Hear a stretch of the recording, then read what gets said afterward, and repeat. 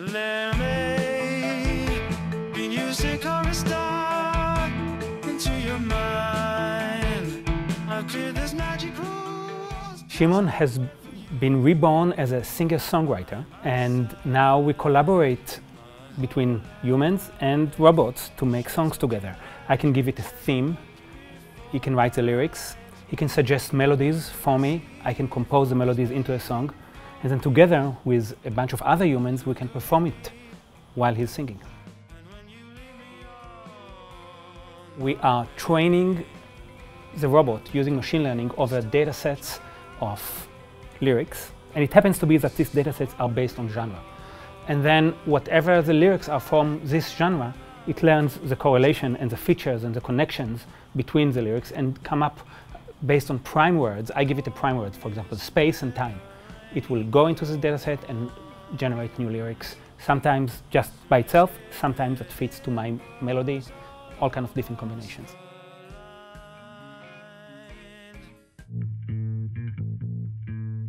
So we use deep learning to generate lyrics, but it's also combined with like semantic knowledge. So in a way, Shimon will know like the word storm is also related to rain, and then so he'll generate more based on rain.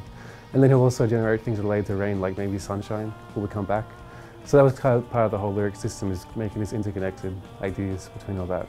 So I play bass with him. I actually mainly play saxophone, but for these songs I've been playing bass with him. It's really cool. It's really great just interacting. It really just feels like another musician on stage. It's like another person up there. There's all kind of lots of dialogue between me and him. Also, when you work with the robot every day, it becomes like working with a person. And there's ups and downs in the relationship too. Some days it's like, that's so annoying, that guy. And other days it's like, this is the best thing ever to work with. It's super great collaboration. This new playing striking system that can make Shimon to play much faster, about 25 to 30 hertz per second at the maximum. And also a much more expressive playing from a soft dynamic range to a strong dynamic range. And also it can do visual gestures, some visual cues to the other players as interactions. Shimon has eyebrows now. Right now they have 1 degree of freedom, so they either both move up or they both move down. And that has been a lot of just kind of manually placing it where we think it would be cute for him to kind of give a little like upwards movement.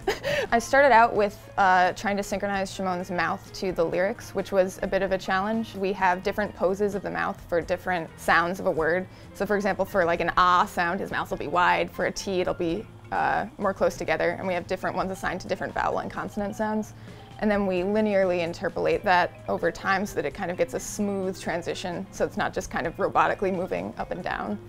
A big part of what we're trying to do is to bring it on the road, to take the research and bring it to the people.